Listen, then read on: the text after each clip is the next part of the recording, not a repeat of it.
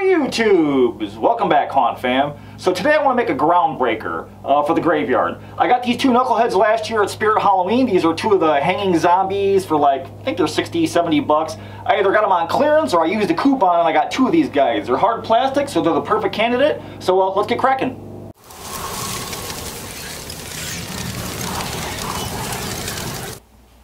Okay, YouTube, so out of our two hanging zombies here from Spirit, I think I'm going to go with Long Neck here. Zombie Zed looks pretty cool. He's got a lot of cool details, so we'll use him on another project later. This guy we can really dial up. And the reason I like this guy is because he's hard plastic. So I want to give you guys some options. You know, I love to give you guys options. Any head will do. You guys can use anything. You can use a plastic head from like Home Depot. This is a zombie head from last year. He came with the hands and feet. He was just a groundbreaker. Or you guys can go with a mask. And I've got a simple hard plastic mask right here. This is like a ground fogger or something like that from Home Depot a couple of years ago. You guys can easily take a milk jug, put a hard plastic mask on it, put a hood on it or a cape or something like that. Pal, you're in business. You got a hard plastic mask that will withstand the elements. What you do not want to use is latex. Okay, so I've got a latex zigoni mask here. It's got a little bit of fiber on the back. A little bit of fabric. Over time, the sun is going to beat on the latex and eat it and destroy it, so I'm not a fan of using latex outside. And so our guy's going to be outside with Indiana weather, frost, and snow, and ice, and heat waves. So latex, not your friend if we're outside. So let's get some PVC out. Let's start making a frame for our body. Okay, YouTubes, for our groundbreaker, we're going to use a simple PVC joint. You guys can get them anywhere, hardware store, whatever. We're not going to use our Spider Hill joints on this guy. We're going to keep it simple. Use a simple groundbreaker. Although if you want to use the Spider Hill joints, if you got them, you can. I do have a video on this for those who are interested. They take 1-inch PVC. You can adjust them to whatever length or to whatever angle you want and move your props around from year to year. I'll go ahead and link this video below in the description, or I'll pin it in the comments, whatever for you guys. But we're going to keep it simple. Like I said, we're going to use 1-inch PVC. It's dense, it's thick enough to be outside. It's strong, but it's not over bulky. So I did cut two 6-inch pieces, and these guys are going to be our shoulders. We're going to start with just a simple 4-way, although you could do 2 down pipes if you wanted to. We're going to make these shoulders for now. And we're not going to glue anything just yet. I don't think there really be a need to. In fact, probably won't even have to. For his shoulders, I'm going to use probably 2 90s, or maybe even a 45. I don't know. It depends. We'll play with him a little bit. That's why I don't want to glue anything, because I want to keep this guy where he's movable, so we can pose him however we want. And at the end, if we decide we want to glue him, or we just want to run a simple screw through the backside, we can do that too. I'm doing to cut a spine for him, but since he does have a long neck, I'm going to make this our neck section.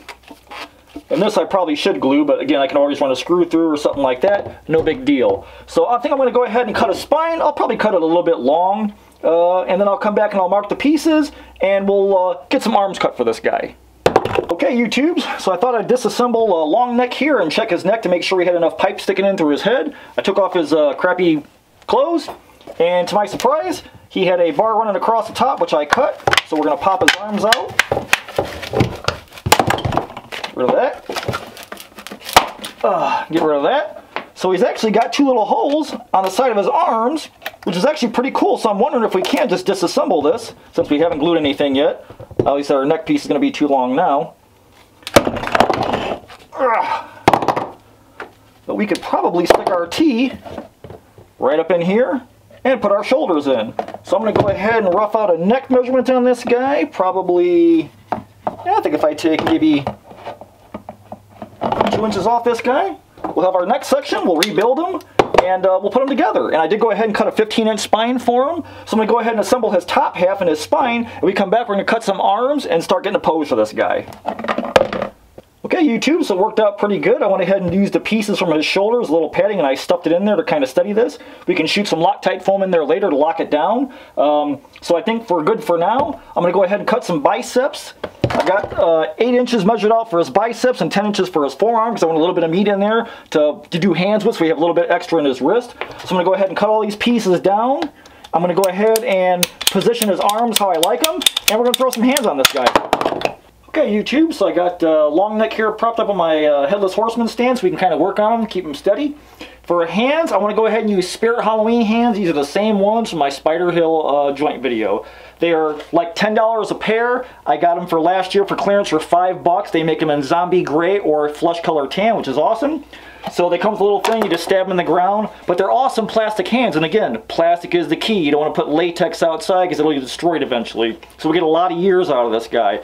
So I just went ahead and simply cut the back off, and I think what I'm going to do is go ahead and put a screw in these, and I'm going to situate his hands, glue them in place, or so. Somehow I want to have one hand down, then one hand out like he's reaching out of the ground, like pushing off and then reaching out.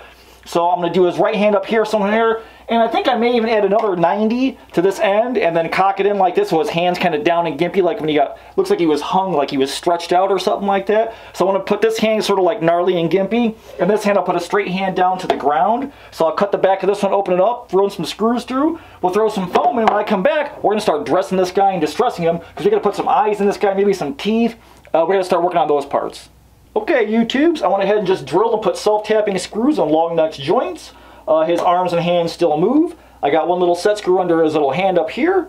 So his hands still move at the shoulder, so we can take his arms off to go ahead and dress him. And that's what I want to talk about next. Okay, YouTubes, so I went to the thrift shop on half price off day and got me a Sears sucker suit. We got a jacket, and we got us a shirt in a light color. And I noticed there was a little tear in the armpit, so I asked the nice lady at the counter. I said, hey, nice lady at the counter, can I get a little bit more of a discount because there was a rip in the armpit? And she's like, are you going to wear that to church? Church. And I said, well, that's what the jacket's for. The jacket's going to cover that. So she was like, I guess. So I got, I think, the shirt and the jacket for $4 or $5 together, something like that. So we're going to go ahead and lay these guys out. We're going to start distressing. We're going to get the RIT dyes out. We're going to get the wood burner out. Let's do it. Okay, YouTube. So the first thing I like to do when I destroy a shirt, my favorite part, destruction, yes! I always take a pair of scissors and I cut all the hems off the shirt. So I got raggedy ends on where the buttons go, and the collar. Get rid of those. And then I love to do this. I take just a cheapo, it's just a wood burning knife from Hobby Lobby. And I like to take multiple rolls of the fabric, and I just kind of wrap it in through there, and then let this thing burn through. You can see it starting to smoke. So that way you do multiple holes and multiple layers, and you get more done faster, because otherwise you could be here all day just burning individual holes in this thing. And I'm really only worried about the front, because that's probably the most you're going to see. But that's okay, we'll just burn through anyways. So we hit about 4, 5 layers right there. Got a hole in this shirt. So I'm going to go through and do the whole shirt just like that. You can see, whoo, it's smoking good. Alright, put that over here. And then I love to take just a wire brush or a curry comb and go over all my rips and tears and the fabric and try and put snags and stuff in it.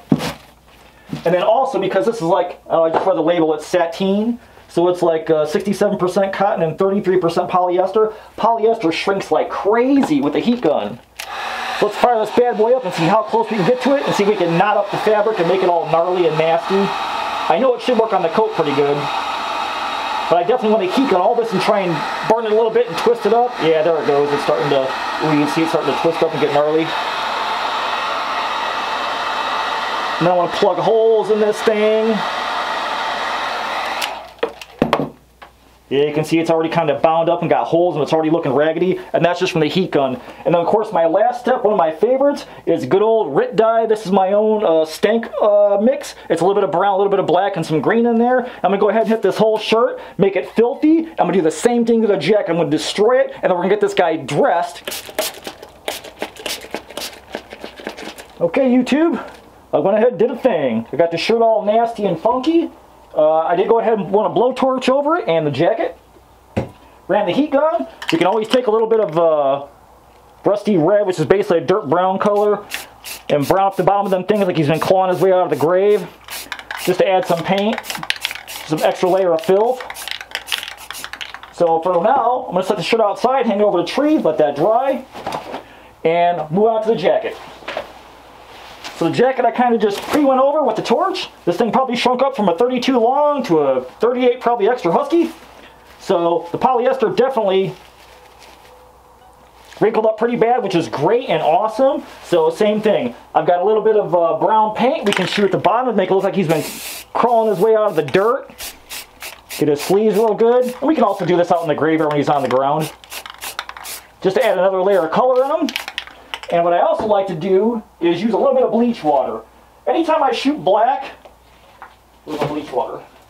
I like to do a little bit of bleach water because it gives them brown spots. It kind of takes the blackness out, puts a grime on it. And when it's outside, you don't have to smell the bleach.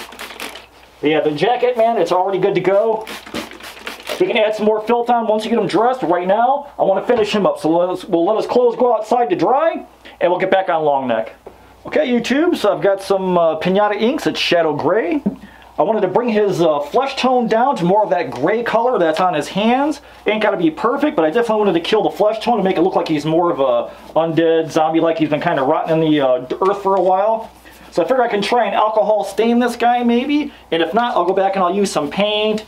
Because it is plastic, that's the benefit of using plastic versus the latex stuff in the graveyard. So, I don't know, I'm going to let this sit for a little bit. If I got to brush on a second coat, I'll brush on a second coat, and then we'll come back and take a look at him and see how far I got with him. Okay, YouTube, so the wash definitely helped dirty him up, but nowhere near the gray color. I went ahead and washed his hands too, and I really like the color of the hands. So my plan to get closer to the hands is now we're just going to dry brush some spray paint on them. So I've got some just Rust-Oleum 2X flat gray primer. Now I'm just going to spray some on the old tablecloth here. And try and dry brush them and see if I can't get closer to that gray color. That's already better. And then I think I'm going to go back and then gray wash him again to get down on all these little cracks and stuff. So I think this definitely grays him up and brings him closer, a lot closer to the hands. Okay, YouTube, so I went ahead and put another alcohol wash on him after dry brushing, so he looks a lot closer to his hands. He's a lot darker and nastier. I definitely want to put some eyes in this guy. So you guys know, I like to use my go-to, my little half domes. And I got two that I picked out. And I went ahead and painted them sort of a light blue, because I want to do that gray, sort of like diseased iris that most zombies and stuff have. So I'm going to E6000 these guys into place. And then I'm going to go back and I'm going to touch up the center with gray and kind of just dab it under the same gray I put on his body. And I also want to put some teeth on this guy. I love to use those resin teeth to get on Amazon.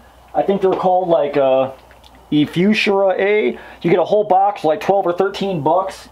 So I think we give him a couple of teeth all super glue in there. Maybe a few in the top, a few in the bottom, kind of sparse like. And then I think we can do our last couple of details and start getting this guy ready to get dressed. So I'm going to go ahead and knock out his eyes and teeth.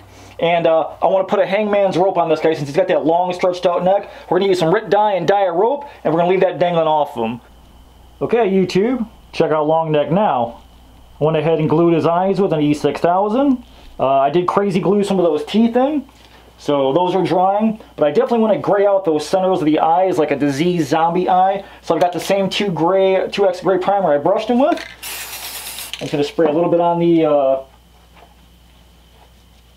thing. I'll just dip into that. And I just want to paint some cloudy irises in there to kind of break up that, that bright, intense blue color. So he looks more of like a diseased, burned out retina. I'm going to kind of dab it on. Do a little more on this side. And try and work my way from the center out. I like to go back and just put a couple of little dots in so it looks like it's smeared or smudged. Alright. So the last thing I think I want to do on him is probably put some yellow on those teeth. I did go ahead and work on the hands a little bit. I got some graveyard brown dirt on the bottom. I did paint his nails with an ivory color. So I figure I've got some Sculpt Nouveau yellow wax that works really great for like teeth and stuff like that. So for fingernails, I'm going to use the same brush I used for his eyes. I'm just going to go ahead and dirty up his fingernails a little bit. On both hands. I think I'm going to let that dry for a little while, then I'll wipe it off. And I definitely want to hit them teeth. Way too bright for us. I want to look like he's been underground for a while. So I'm just going to go ahead and tap those. And I might go back with some brown wax and go at the very root of them. I'll just dab that in. Alright, so I'm going to knock out his other hand. And I think I'm going to do one more coat on his eyes. And I'm going to Deb-Con over his eyes so they're nice and glossy. I'll Deb-Con over his mouth. Maybe I'll even do a little of little permablood inside his mouth. We'll see. Okay, YouTubes. So I got Long Neck dialed in a little bit of permablood and a couple of dots of white irises in his eyes. I think we're ready to dress this bad boy. I've got his nasty old t-shirt we did. And then we'll have to run our arms up in the sleeve. So that's already grimy enough. We could always add some more Rit dye and everything else. So I can leave his arms open. And I know you guys may be tempted before you start spray painting this, hey, let's throw it back in the washing machine to distress it more and get those little fine little frays. But don't, because these little things that come off and they'll clog up your washing machine. Trust me, I heard it on the internet. Alright. Alright, so I'll feed the sleeves through into his jacket. This here sucker suit, and I'll run his arms up. And we'll put some arms on this bad boy.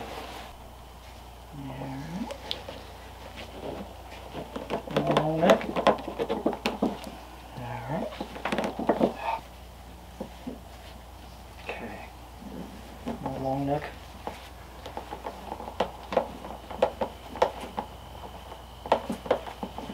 Alright. So before we go in the graveyard, I want to put some Debcon on his teeth and his eyes, kind of whiten them up, gloss them, make them look nice and shiny. I'm just going to go ahead and mix it right in his mouth.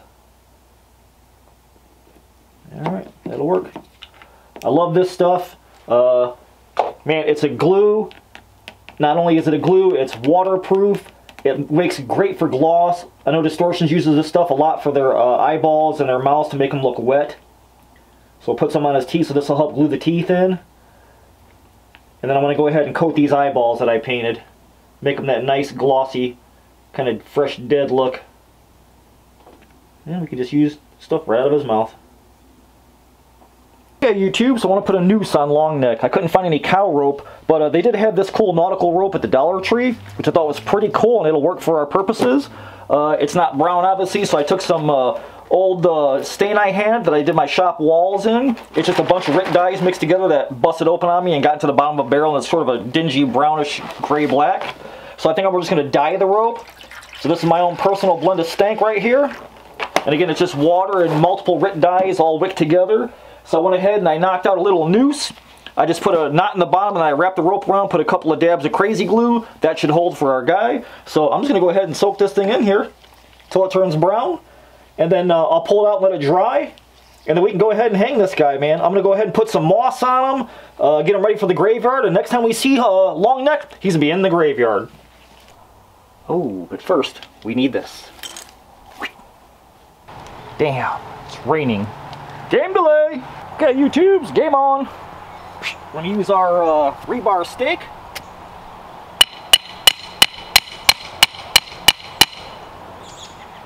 Alright, let's go get Long Neck. Okay, YouTubes, I got Long Neck. Again, got him bunched up in the back. We're just going to slide his hole right down over the rebar. Stab in the ground. Alright, let's put his arms up.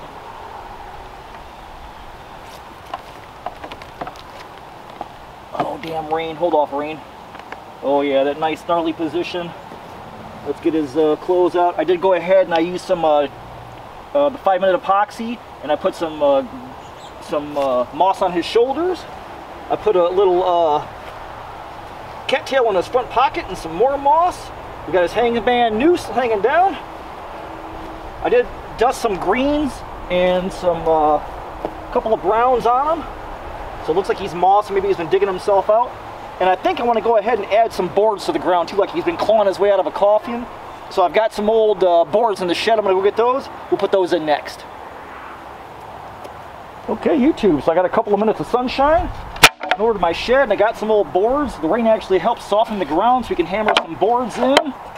These are the dog-eared fence boards I use to line my shop wall. So I just want to tap these guys in.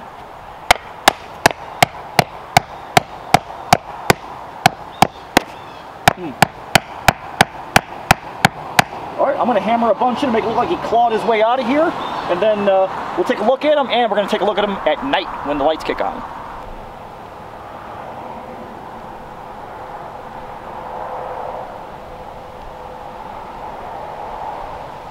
Alright guys, here's Long Neck. He's in the ground. He's just a single piece of rebar, and we use less than 6 feet of PVC for this guy, a 1-inch PVC. You can see his little zip tie there holding his sleeve on. We did go ahead and Debcon his eyes and his mouth to make him glossy. A little bit of RIT dye. And a cheapo Spirit hanging zombie that now we made a Groundbreaker. And that's the Home Depot tombstone in the background, the one I did in my Raptor Liner video. But I'm really happy with him. He looks gnarly. I got cattails plugged in the ground. You guys stay tuned. I'm going to show you the graveyard tour of the Halloween haunt. That's coming. But I love him overall. I love him, especially the eyes. Alright, let's take a look at him at night. Okay, YouTubes, it is at night. And man, we've had hella storms all day, a lot of rain. Poor Lloyd, whatever he got in Dead End Yarn Haunt in Texas once he got pushed this way, Lloyd, I feel your pain. We've got a ton of rain all day, like torrential downpour and winds. But we're outside, I got this guy lit up. And he is already drenched. That's what he looks like at night. It's pretty creepy.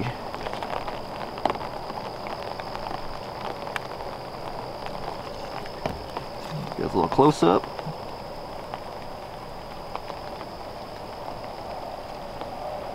I like him. He'll do.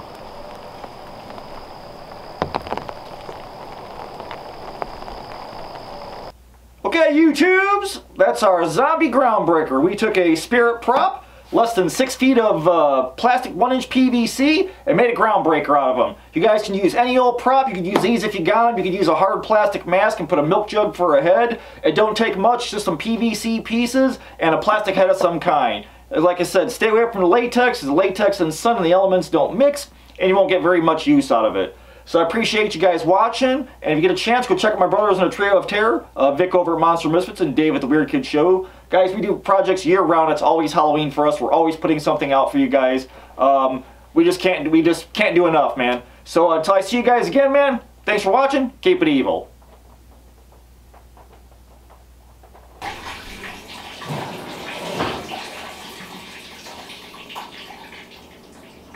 What the hell? Ah, son of a bitch.